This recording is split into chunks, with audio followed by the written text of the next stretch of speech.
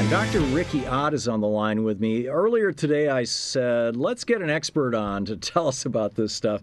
Dr. Ott is a marine biologist and a toxicologist, an former Alaskan commercial fisherman, has written 2 books on the Exxon Valdez disaster and its aftermath. Dr. Ott's website, rikiott.com. Dr. Riki Ott, welcome to the program. Thank you, Tom. Glad to be here. Thanks for being with us. I understand you're down in the Gulf right now.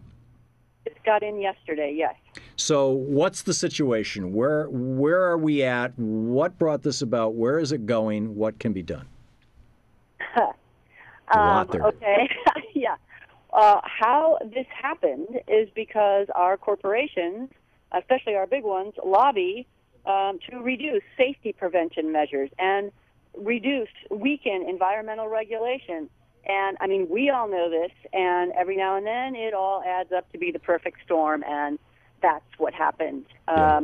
For our viewers on Dish Network, by the way, we're running a video as B-roll of a blowout that just happened in Venezuela 3 days ago, where an oil rig just went up in flames. This is nothing.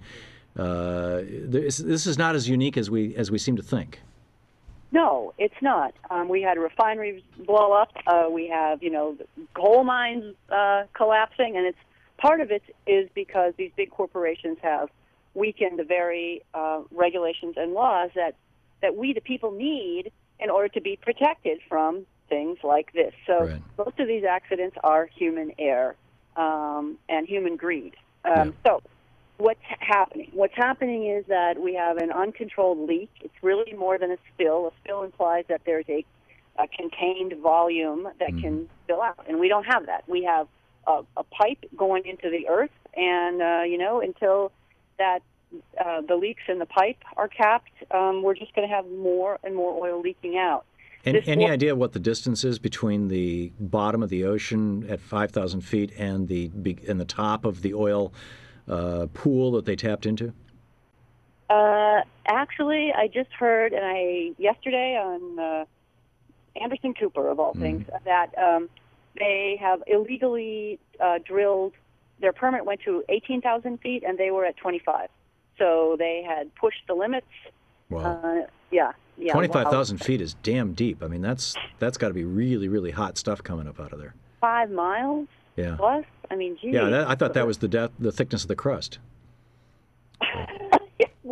Who knows? This is like a hot air balloon going off, man. Yeah. So the impact in Louisiana that you're seeing. Well, what we have is the industry putting a lot of money into technology to get the oil out of the earth, and not all that much money into what the heck do we do once it spills. And the oil has not yet hit shore, but that is not the only problem. I mean, what you see is not all that you get. Right. And what I'm talking about here is that this sweet Louisiana crude has a larger proportion of light ends, what's called light ends, dissolves very readily into the water column. So underneath the sheen, what you have is literally a cloud of dissolved oil. And that dissolved oil is very toxic for everything in the water column. So fish eggs, shellfish eggs, plus fish.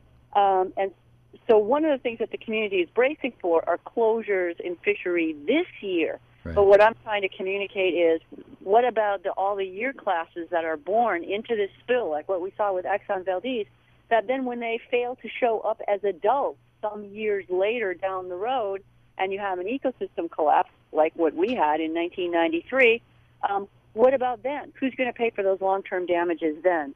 Right. So what's being done is there's pretty much the same scramble that we saw in Alaska, where nobody really knows what to do. People are mobilizing volunteers, and mostly the volunteers are going out actually now and cleaning beaches before the oil hits, because the word is slowly getting out that this stuff is toxic, and you got to be trained properly. Just to work with it and around it. Right. Yeah, there was the Exxon Valdez crud. People got sick from trying to clean it up. Just like there was the 9/11 crud, and now soon there will, and there was the Katrina crud because there was so many toxic chemicals, including a large amount of oil and gasoline that got spilled into that water in Katrina. And now there's going to be the BP Gulf crud. Yeah, BP Transocean Halliburton crud. No, well, you know what? That crud already existed, but you know how these cruds never have the company name attached. So we're just going to see probably the Gulf crud.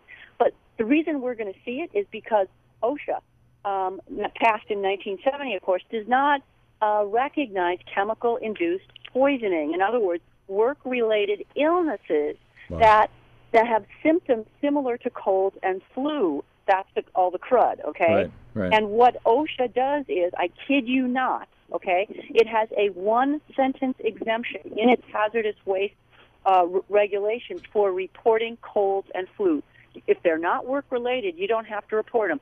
Symptoms of cold and flu mimic chemical-induced poisoning. Right. So, and that's what the Bush administration did with the 9/11 workers. They said these guys have colds. Yes. And so we have a very handy loophole in OSHA to nullify the whole act and make it meaningless to protect our workers from the very thing that it purports to protect workers from, chemical poisoning. Absolutely amazing. Nice, absolutely amazing.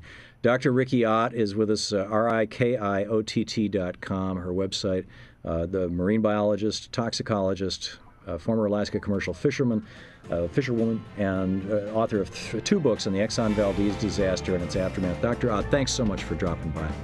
Thank you, Tom. Good talking.